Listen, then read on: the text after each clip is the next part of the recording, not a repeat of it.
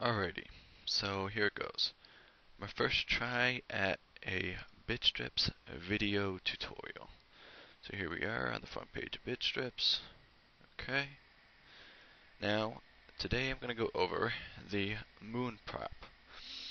Now, like I said, there's a lot of uses for the moon prop. It's one of the most widely used props on Bitstrips right now. So, the counter and the moon, I would say, are the two probably widest used. So where is the moon? I had somebody ask me that earlier today, and they said they couldn't find it anywhere in the comic builder. Well, they were right. It's not in the comic builder. Like I said, if you haven't used the scene builder, then you're missing out on a lot. So we're going to go to the scene builder, and now if you notice on the comic builder, you normally only have controls, text bubbles, and art library. Our library is always usually over here, but you don't usually have background. Well, here you've got background and you can do a lot with it. You got wall stuff, you got walls, you got floors, you got everything here. Okay? So, we go to wall stuff here. Now there is only like one floor, you got a bunch of different walls. But under wall stuff we've got cloud and we've got a moon. Now the great thing about both the cloud and the moon is that they do not have an edge. Now as you can see, the moon is slightly has like a bluish tint to it. So when you color it, it'll come up a slightly different color than the background, so you kind of got to play around with it. But the moon and the cloud do not have an edge to them. So what does this mean to you? Well, for example, let's say we wanted to, oh, no, cancel that, whoops. Do this, let's say we wanted to behead Buddy. We've all wanted to do that a few times, so let's take Buddy's head off here. Now normally, the only way we could do this is to have a black background, because all the objects have a black edge to them. Well, here we can have a blue background, a red background, any color background we want, and we can still take his head off. It's fun to say that. Alright, so we change the color here to red. Now like I said, if you notice, it doesn't match the background. So what we gotta do is we gotta change the background a little bit.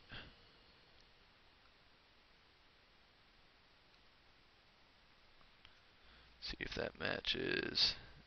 It's still a little visible. I'm kind of picky about making things exactly right. Whoop. Come on.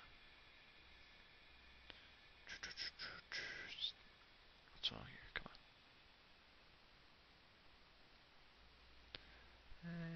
That's a little dark here. Let's just change that a little bit.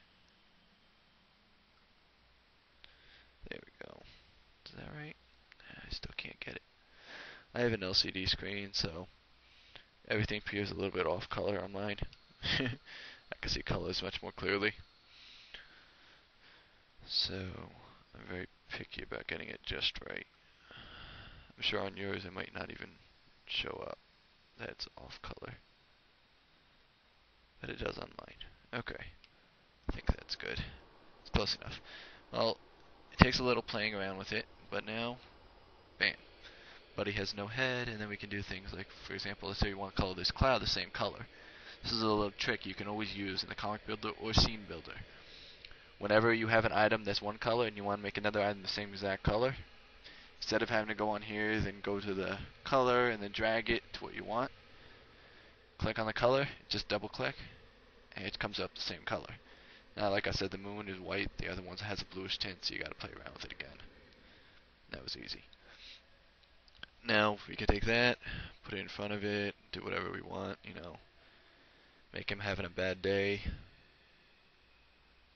Bring it to the front. Again, we just hold shift and hit down, and it brings it forward.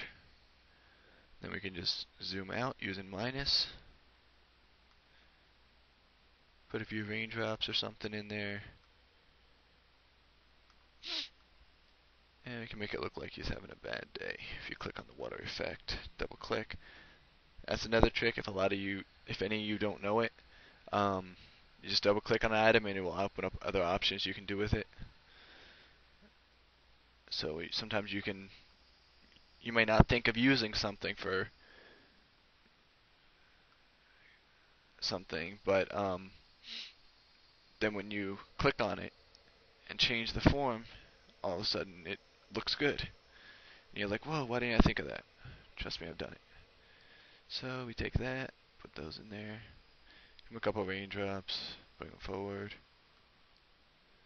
Let's do one more.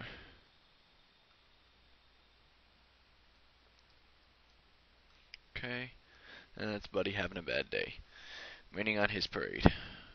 Okay, so now another use for the props. I'm sure you've all seen those spheres that people create and whatnot. So how do we make a sphere? Well, let's give it a black background here. Now,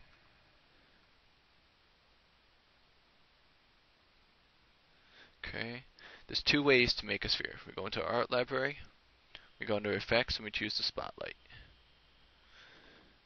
Now, the two ways to make a sphere are, we can either make it black, bring it to the front, and there we go, we have a sphere. That's one way. Now, that does look like a sphere, but it's not an actual sphere, because if you look at, like, for example, a ball or something, they don't have that edge to it.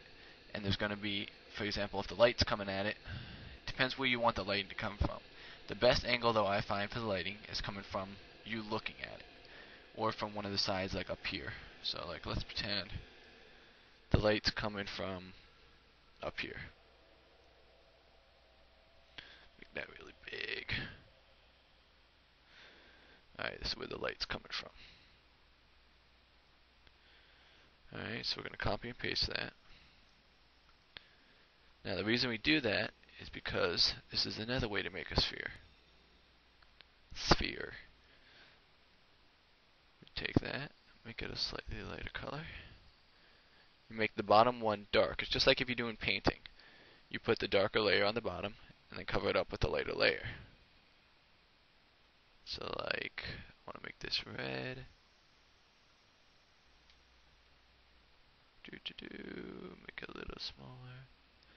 Now the lighting is coming from over there, so we want to make it look like it is.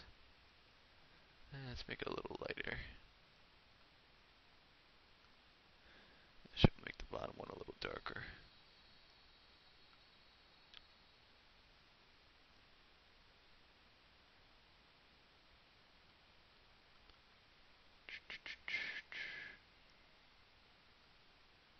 Ooh, too dark, can't even see. Let me put a light one over the top. A little lighter. Let's make it really light.